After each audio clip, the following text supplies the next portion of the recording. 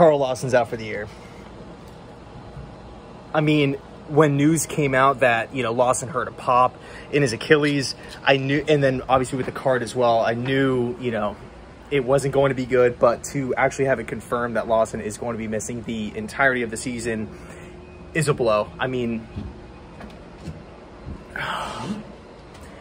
just to see how good he was performing at training camp, how he looked against the Giants, how he fits the system, everything was there, entering his prime. And yeah, I mean, he's been a guy that's dealt with injuries before in the past, you know, with ACLs and, you know, lower body stuff. But at the end of the day, like, everything was looking up for Lawson and his career, and just coming in on that 3-year deal, like, everything was there. And then you have something like this that happened in a joint practice, you know, we haven't even reached the second preseason week yet. Absolutely unreal. So I'll say this, you know, is the season over? No, it's not over. Is it going to be a lot harder without Carl Lawson? Definitely. I mean, he's the team's he's the team's #1 pass rusher. So we do have Ronald Blair on the roster, and he's a guy who I really, really like. The Jets brought him in for a super team-friendly contract.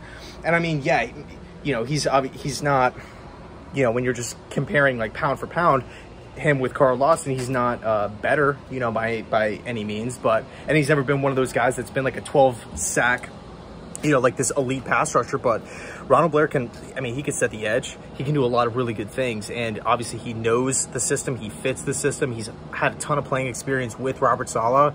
I think his best season came a few years ago, where he had 5.5 sacks. I think he's 6'4", 270. Ronald Blair is going to need to step up. And obviously, you know, Vinny Curry, he's another guy who's hurt at the edge position. So I'm still really excited to see what happens with Bryce Huff and John Franklin Myers, two guys that I feel like still have not reached their full potential. But, you know, Carl Lawson's out for the year. So, huge blow. Let me know your thoughts down below in the comment section. I cannot. And then, by the way, you know, we have Denzel Mims you know, getting hurt today as well. So I've heard Sheldon Rankins is also dealing with some sort of injury. Like we talked about, Vinny Curry's out. Elijah Moore's battling something. Elijah Vera Tucker's battling something. It's, you know, Quinnen Williams finally practicing. That's awesome. But he's still not 100% ready to roll. So at the end of the day, it's just a tough pill to swallow.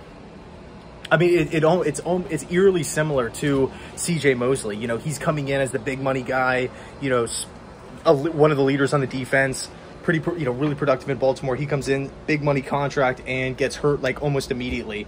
First game of the regular season, he's out, and he misses the entire year, comes back towards the tail end, and absolutely unreal. I can't even believe it. So anyway, thanks so much for watching. But again, just to leave it off on a leave the video off on a positive note, is the season over? No, it's not.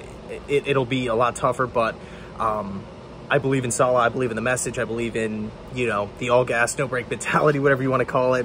I'm excited for the season. I just feel like the defense might not have that extra, you know, no pun intended, that extra edge. So we'll see what happens. Ronald Blair, really pumped up about him. He's going to have to, you know, fill some big shoes here. But like I said, we'll see what happens. Thanks so much for watching. Let me know your thoughts down below in the comment section. And as always, go Jets.